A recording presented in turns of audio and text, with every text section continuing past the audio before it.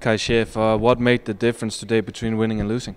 Oh, the amount of mistakes I think I made. There were some good rallies, but in the end I made too many easy mistakes, like without no pressure or with no pressure. And yeah, he was controlling the speed, like in his rhythm, and sometimes I overpaced. Yeah, and then I made some easy mistakes. Looking at the game today and comparing it to the tournaments before this World Championships, how would you say your level actually is at the moment?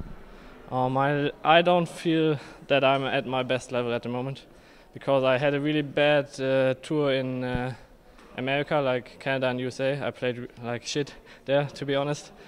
And the last 2 weeks in training, I tried and I made some progress, but I'm not at my top level at the moment. It's bad that it's at the World Championships, because we want to play really good at the World Championships. But yeah, there are some more tournaments to come this year, and yeah, I will try to have some progress and to get to my best level soon.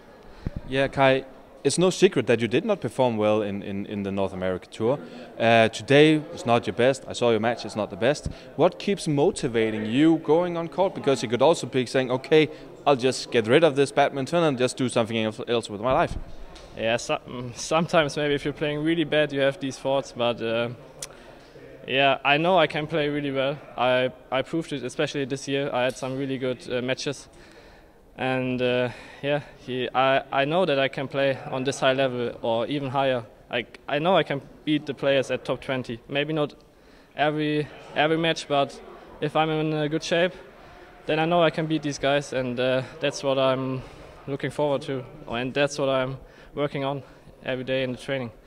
It's also Olympic qualification. Yeah, where does this result leave you in terms of the qualification? Oh, I don't think so much about the qualification, to be honest, because yeah, 1 year ago I didn't thought that I have any chance to qualify, and now I'm in the position to qualify.